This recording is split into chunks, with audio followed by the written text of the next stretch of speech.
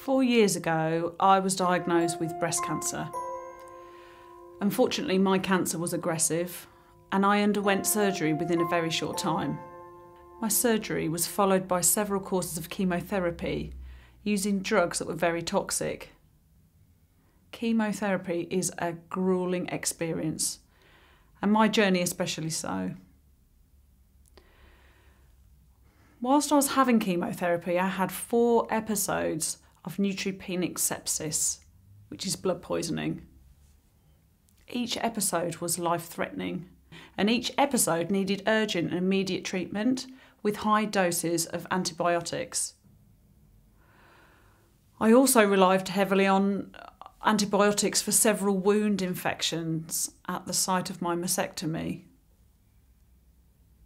Several times the antibiotics that doctors first used were not effective, and several times I had to change my treatment to find something that would work. When doctors told me I had cancer, I thought chemotherapy would be my main lifeline. I was right, but only because of the availability of effective antibiotics, and they saved my life on many occasions. They kept me alive during my chemotherapy. Before cancer, I really didn't know that chemotherapy just isn't possible with antibiotics. Before cancer, I'd heard that you don't need antibiotics for coughs and colds, but to be honest, I didn't really take it too seriously. I just didn't know how vital they are to other areas of medicine.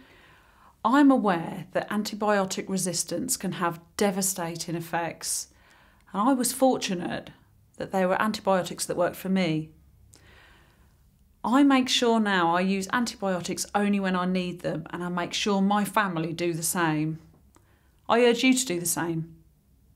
You see, it'll help me and other cancer survivors like me to remain survivors.